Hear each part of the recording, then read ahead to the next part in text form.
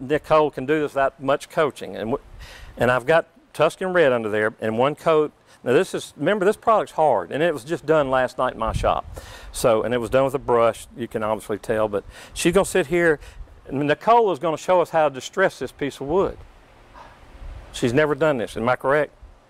Never. So I've put her in the spot, and it's kind of unfair, but I think she'll like this. So she's gonna just start sanding where she thinks it ought to be. So let's start doing that. And if you want to come back here and do it, that's fine. See, you see how it's kind of coming through, y'all? Everybody see that okay? She's making progress. Just getting you an upgrade on that. Yeah. All right, look, here's a serious thing. Do you know the difference between this and this? What is this? Right, it's all cotton. What is this? Well, kind of, yeah. It's paper towel.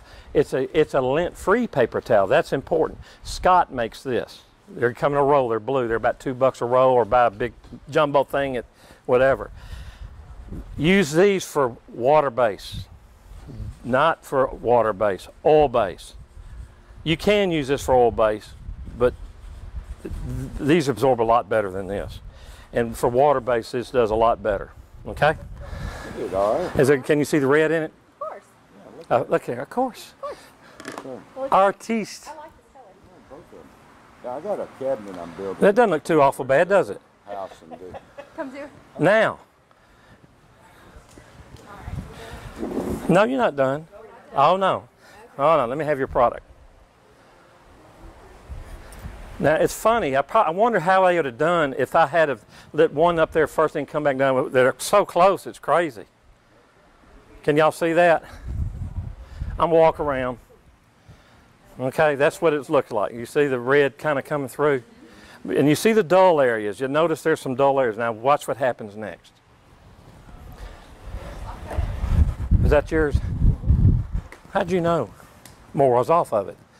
Okay, now, excuse me. Now I've already started, I'm not going to waste y'all's time and mine again. And this can's been used a little bit. Your weapon. All right, y'all share the can. Okay. What we're doing is putting on a clear top coat of the high performance satin.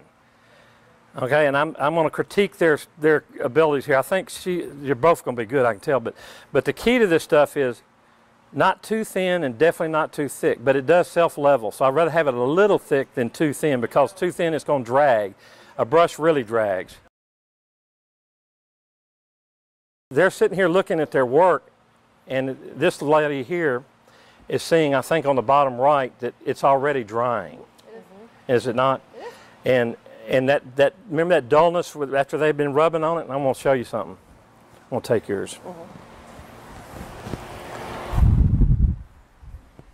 Is it already drying? It's all, put it on so thin? Probably. Dry in here and the wind's blowing, or both? A little both, yeah, but more thin. See how that dullness is gone. That's just one coat. Now, when she puts on, or she's not going to do it today, we're not going to have time, but when you put on 2 or 3 coats, it looks outstanding. See how that's doing now?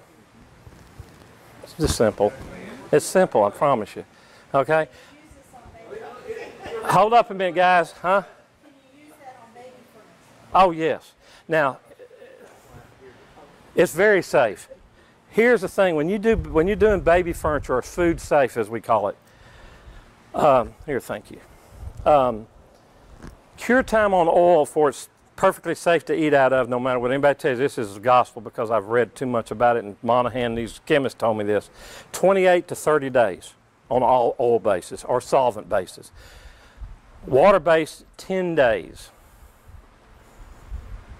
Okay, as a curing process that goes on that you don't know about because it's a chemical reaction that's happening, you know. It's dry, it's not finished, it hadn't cured, totally cured. Once it's totally cured, then it's food safe.